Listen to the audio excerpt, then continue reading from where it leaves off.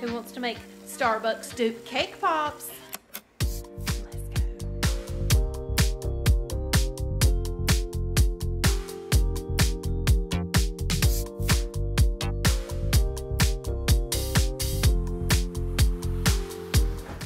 Heavens to Betsy, y'all out here paying $3 for them Starbucks cake pops.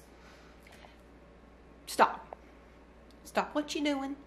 I'm gonna teach y'all how I've been doing my cake pops, and they are so close to Starbucks that my people can't tell the difference. So let's get started, guys. First things first, I whipped up a box of this Duncan Hines perfectly moist classic white cake mix with 3 eggs, a cup of water, and a half a cup of oil.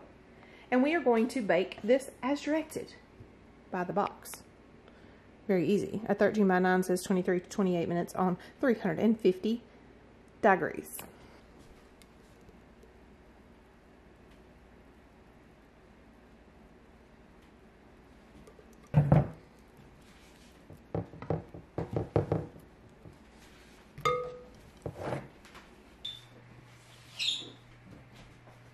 We just pulled our cake out of the oven. It is piping hot, and we're gonna let it sit on the countertop and cool. You could put it in your refrigerator if you wanted to, but we're just gonna let it sit on our countertop and cool for a little bit. We'll be back. Once the cake has cooled, I'm gonna go ahead and just tear this cake apart. Just take all my anger out on this cake.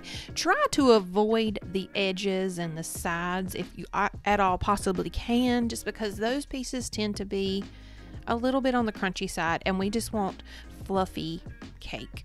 You can use your hands here if you want to, but to avoid all of the unnecessary comments that I know I would get if I use my hands, I'm going to use forks. I'm just kidding. You guys are pretty cool.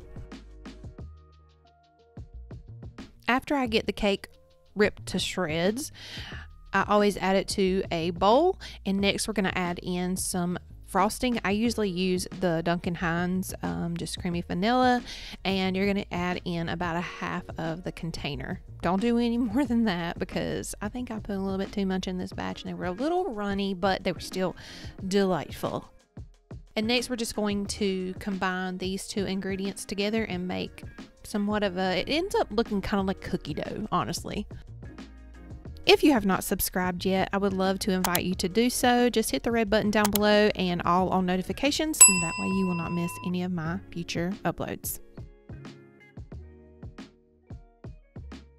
Next, I grab a pan with either some tin foil. You can use parchment paper if you like. And I have this cake ball maker here that I got off of Amazon. Anything that you see me use, I will link down below. You obviously do not need to purchase any of this stuff.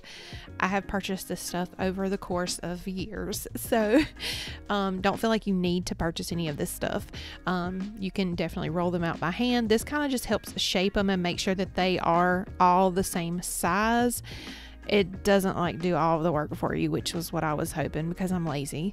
I still have to kind of roll them together, because I noticed that if I didn't, it looked like either a butt or a brain whenever I dipped them, and nobody wants to eat butt and brain.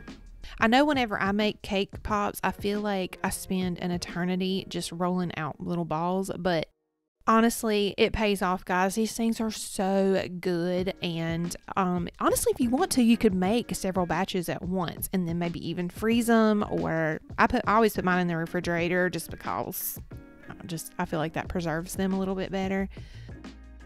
You can definitely change this up based on the holiday. You can make little bats if you want to, if you are creative. I'm not getting into all that because I would just be saying some bad words trying to make different shapes and stuff like that, but please do. And if you do, let me know which ones you make. You can do all kinds of different shapes and sizes with these cake pops. You don't have to just do round balls. The next step is getting the sticks secured into the little balls. I'm using this Choco Maker candy wafer in pink that I got at Walmart, and I'm just going to put a little bit of this in a bowl and microwave it, just because I don't need that much quite yet. I don't need the whole pack quite yet. And then I picked these treat sticks up at Walmart, but you can definitely get them off of Amazon. I'll link some that I have purchased in the past down below. And then you're just going to dip your stick into the candy melt and then put a stick into each cake pop.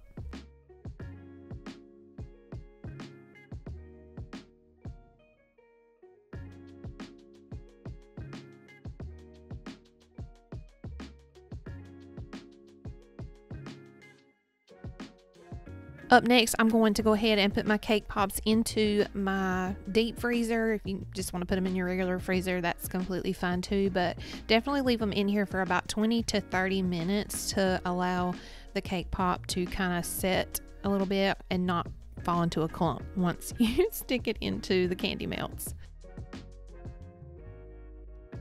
Let's go ahead and get the candy prepped, guys. So I've poured the rest of the candy melts into my little chocolate pro thing. I've had this thing for probably at least 10 years. And the trick is to add about a tablespoon of coconut oil or some kind of unflavored oil into your candy melts, because if not, the stuff is like gonna look like glue. I also picked up this cake pop holder off of Amazon. Game changer. You can use styrofoam if you like. You don't have to buy that.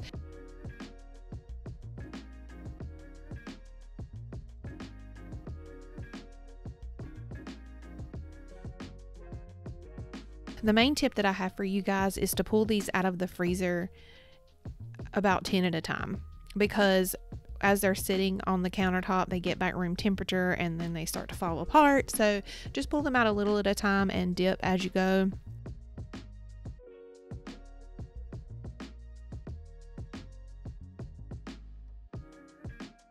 A lot of people will use like a tall glass cylinder or something like that and melt their candy melts in the microwave, which is absolutely, you can do that. Do that if that's what you got. That way you can get your cake pop kind of down in there better. I always tap mine on the side just a little bit to get any of the excess candy coating off so they don't drip, but they sometimes end up dripping anyway. It's not a big deal. And I found these Wilton like sprinkles that totally make them look like you bought them from Starbucks. And I'm having a hard time finding them again for some reason. So we're gonna have to figure something out with that. These cake pops set up really quickly, like within a couple of minutes they have hardened. So beware, because your family will have them eaten before you have them all made. I know that because that has happened to me in the past. As we're getting to the end of this lovely process of cake pop making, I did want to let you guys know that I will type out the recipe that I use for this cake pop that I'm making here down in my description box below. That will be under the title of the video. And I just want to say thank you guys so much for joining me for this video. I hope you did enjoy it. I hope that you decide to make some cake pops for your family. They're absolutely so much fun. The kids love them. The adults love them. And I promise you that they'll be gone. Let me know down in the comments below if you decide to make them. Let me know how it went for you. I would love to hear from you guys. Thumbs up if you enjoyed today's video. Subscribe if you're new. And we'll see you guys in the next one. Bye, y'all.